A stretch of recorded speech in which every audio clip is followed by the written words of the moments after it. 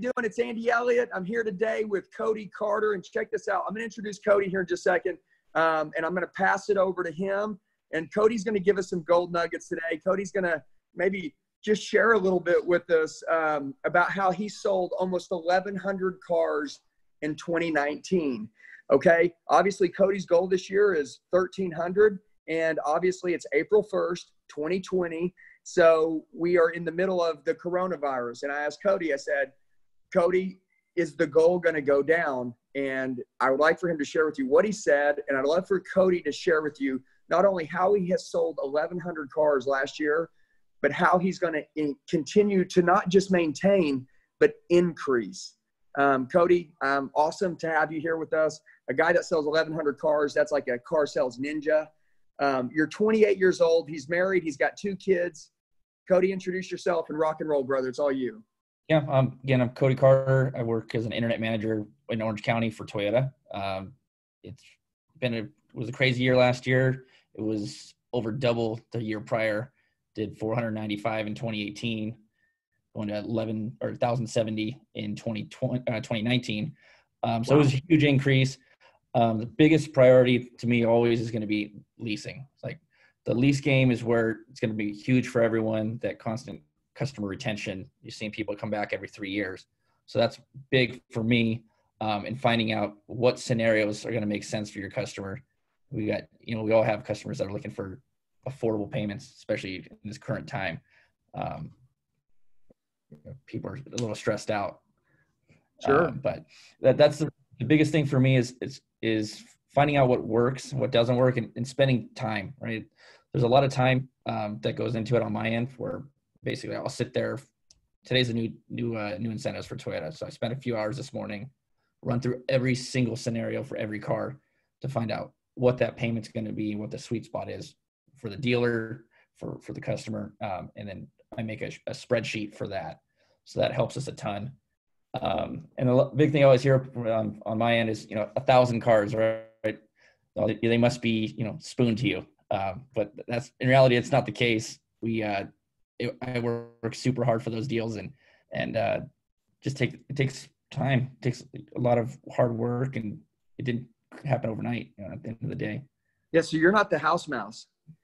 Yeah. We call it spoon boy, but yeah, that's not me. And our store is pretty fair when it comes to that. There's a couple guys that get deals, but honestly, I don't have the time.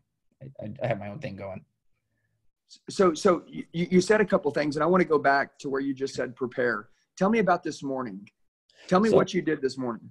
So this morning was, I would say, is an easy month for me, because the way Toyota works, it's every 2 months are the big changes. But this morning I was up 7:30 waiting for the current incentives to come out. And once they release at about 8 o'clock, I'll go through and see what differed from last month to this month and make those changes on my, because I have my personal site for these lease deals. Because majority, probably 90% of what I'm doing is lease.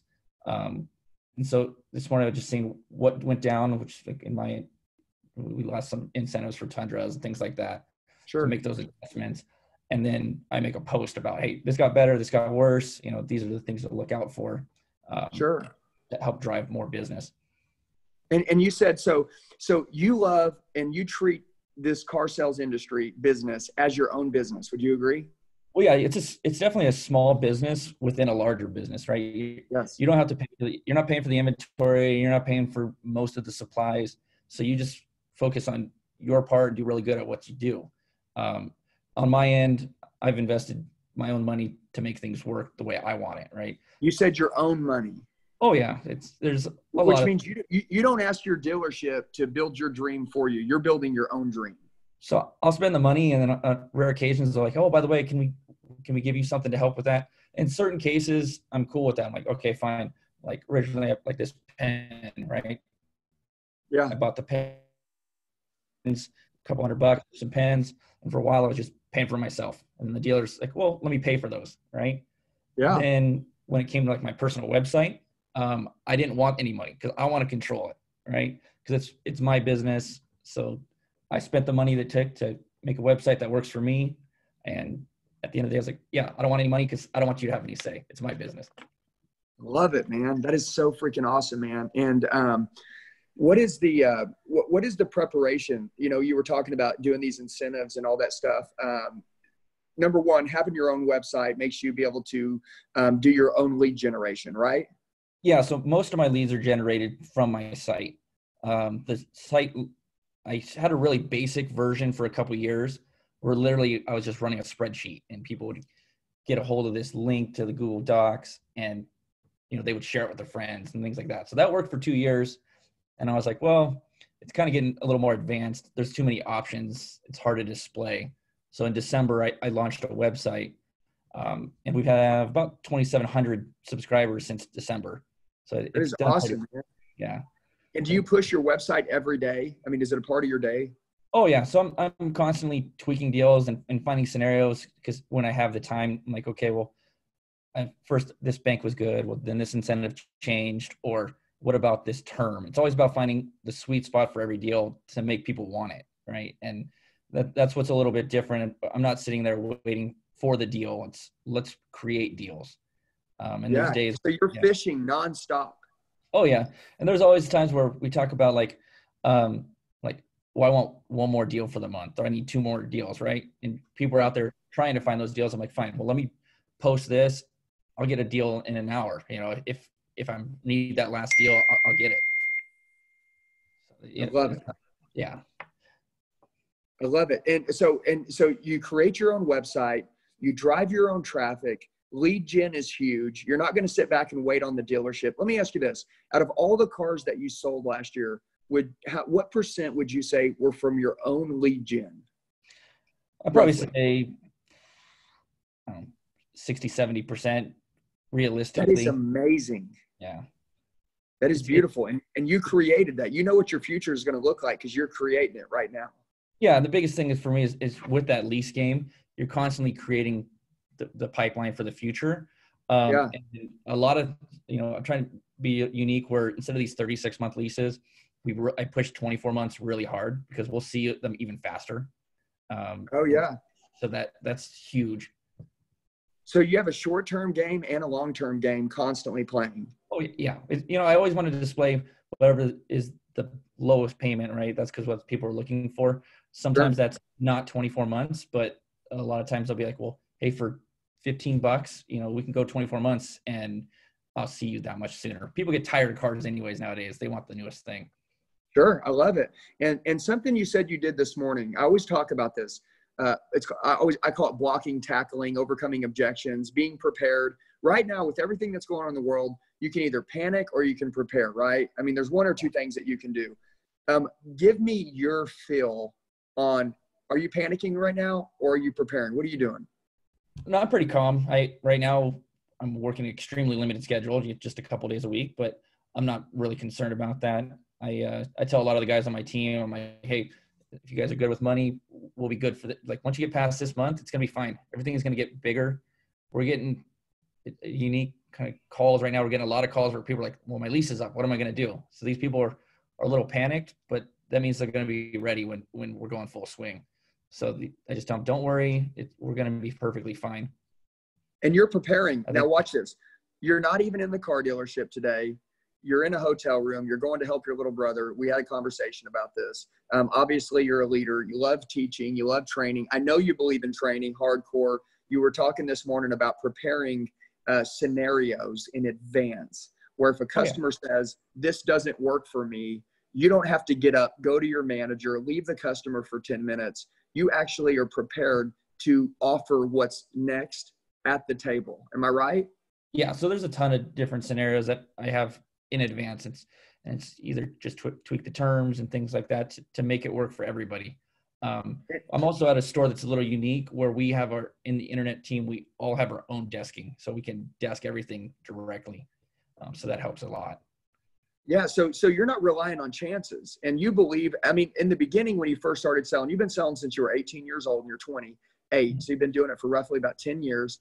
And you've come so far, and I can definitely tell you're going to be one of the top salespeople in the country. Unbelievable. Do you know where you rank in the country as far as car sales? Do you know? For Toyota, I rank number 2. Number 2 in the country for Toyota?